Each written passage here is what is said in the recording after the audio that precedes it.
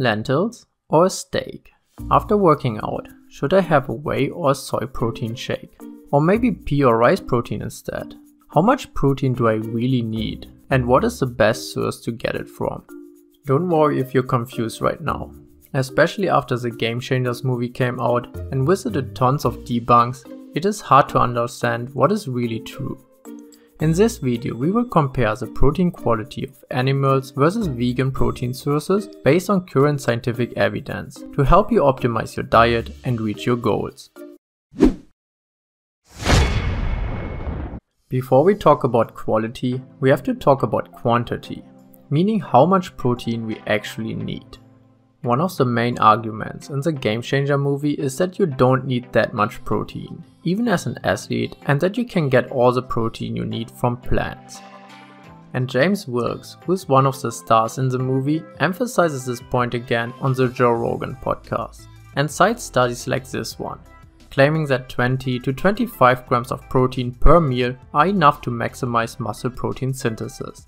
I looked up the study and found that what James made seem like the definitive conclusion was in fact the introduction. In this review, the researchers show different studies. One study, for instance, really only shows a minor increase in muscle protein synthesis with increased protein intake after single joint exercise. But another study found a significant increase after a whole body workout when they compared 20 grams of protein with 40 grams. They also cite studies that show that after a workout 70 grams of protein is better in preventing protein breakdown than 40 grams. And another study that shows significantly greater gains with 3.3 grams per kilogram daily compared to 1.3 grams.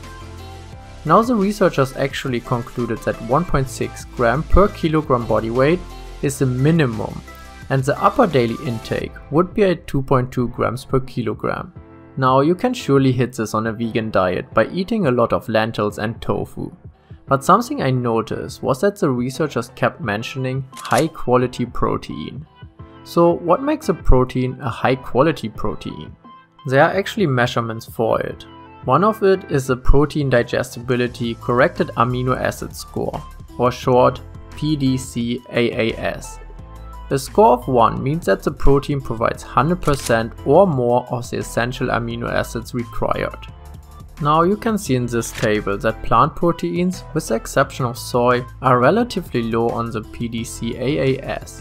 But to be fair, different plant proteins can be combined to make up for the missing amino acids.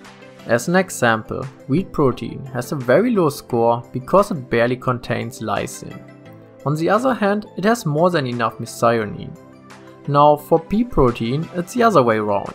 It contains barely any methionine, but more than enough lysine, which makes combining them both a decent source of protein, at least if we only consider this score.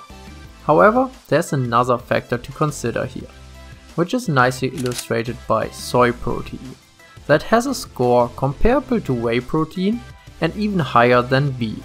Still, there are many studies showing that when comparing soy with beef, or soy with whey protein, or soy with egg protein, we see that soy protein does not stimulate muscle protein synthesis like the animal proteins. There are two potential reasons for this. The less likely one comes down to the old concern that soy negatively affects sex hormone levels in men. A study from 2018 actually looked at this. For that study, previously untrained college students were asked to do resistance training 3 times a week and either consumed a soy protein shake, a whey protein shake, or a placebo shake that contained maltodextrin. What the researchers found was that after 12 weeks of training, the group that consumed the whey protein shake showed significantly increased testosterone levels, which wasn't the case for the soy protein group or the placebo group. To be fair again, the bioactive estrogen levels seemed unaffected, and in the discussion the researchers point out that changes in serum testosterone are not predictive of changes in muscle fiber size. So there might be even more to it that explains why soy does not stimulate as much of a protein muscle synthesis as the animal proteins. The other reason why plant protein sources are often inferior to animal sources is that the leucine content in plant protein is usually lower compared to animal protein. In a study published by Macnaughton et al., the researchers found that muscle protein synthesis was the greatest with whey protein. Next in line are eggs, then soy, and wheat comes last. Now if we add the leucine concentrations, it becomes obvious that higher leucine concentrations equal greater muscle protein synthesis. The researchers even conclude their study by saying, these findings demonstrate that leucine content is a critical factor for evaluating the quantity and quality of proteins necessary at a meal for stimulation of muscle protein synthesis. Leucine is the master switch that tells our body to build muscles by triggering mTOR, and it is estimated that you need at least 2 grams of leucine per meal to stimulate muscle protein synthesis. Unfortunately, most plant protein sources are relatively low in leucine, except for tofu, which comes close to beef.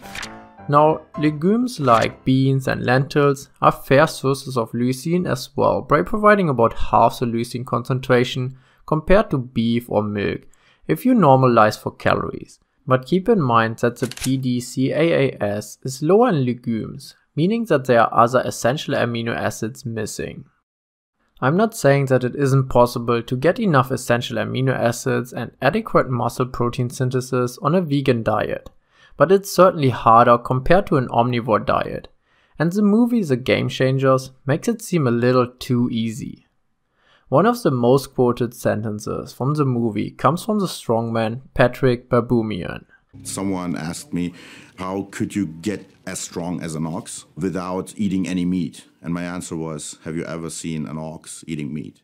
I was curious what his normal day of eating would look like, as he surely needs to consume more protein than the average person. In his full day of eating, he actually consumes about 260 grams of protein just from protein shakes.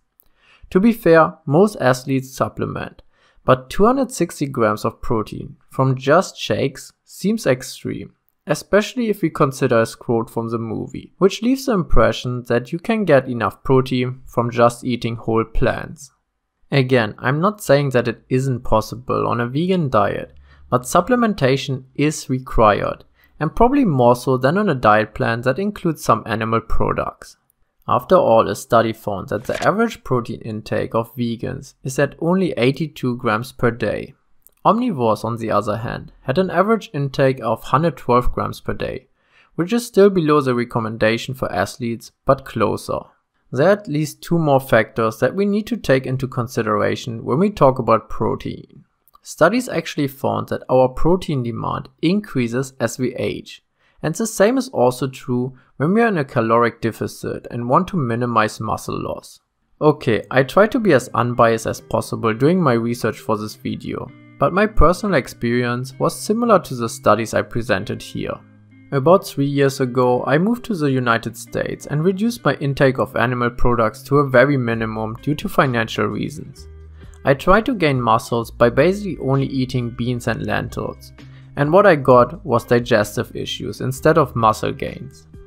I probably could have done it better, but I am back in Germany now and can afford organic animal products, and gaining muscles has become much easier without any side effects. I hope you found this video helpful and can implement this knowledge in your diet plan. Here are 2 more videos that you might enjoy. Thank you for watching and see you next time.